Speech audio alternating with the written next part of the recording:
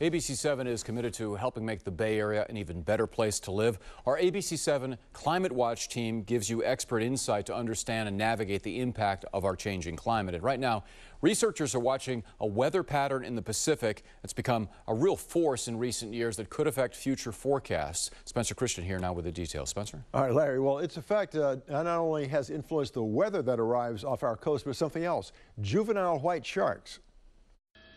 But right now we've seen about 10 of these, what appears to be juvenile white sharks in the area.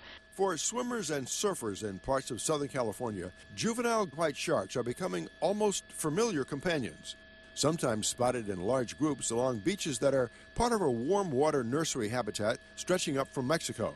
From the spring into the late fall, it's every single day. They could be aggregating at a very busy public beach, and they just don't seem to care. Chris Lowe directs the Shark Lab at California State University, Long Beach, where he's monitored the juvenile nurseries for years. But now much of his focus is shifting north after a study led by the Monterey Bay Aquarium and released earlier this year. In it, Professor Lowe and his colleagues documented a startling migration, increasing numbers of juvenile great whites now populating areas as far north as Monterey Bay. And that particular part of Monterey Bay is known to be the warmest part, and that is probably acting as a thermal refuge. That's one of the things that's drawing them there. They presume it's related to climate change, and it is easy to make that relationship because there's an elevated sea surface temperature. John McCosker of the California Academy of Sciences in San Francisco believes water temperature may be only part of the equation, but for the past several years, it's been the most intriguing part. This great difference is going to be felt more and more commonly at Shark Alley and the places the surfers like to surf.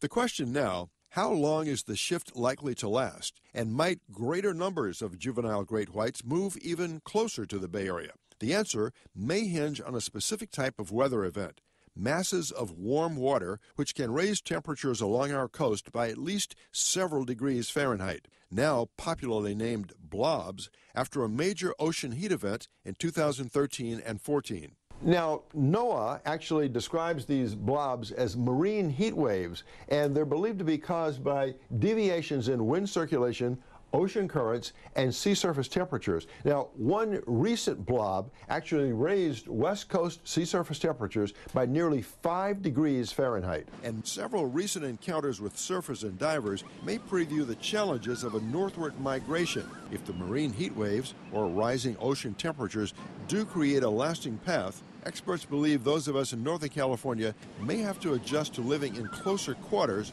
with juvenile sharks. If water temperatures continue to warm the way they are, then we might expect to see these nurseries get pushed further and further north.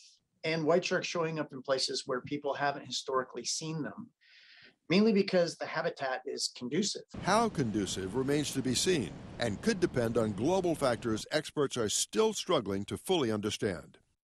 Now, there have been some indications pointing to another possible blob event building in the northern Pacific. Researchers say the jury's still out on what it will ultimately do. But what's really key here is understanding whether these marine heat waves are now becoming cyclical, a new normal, if you will, and if we need to keep monitoring them in the way that we do cycles like El Nino.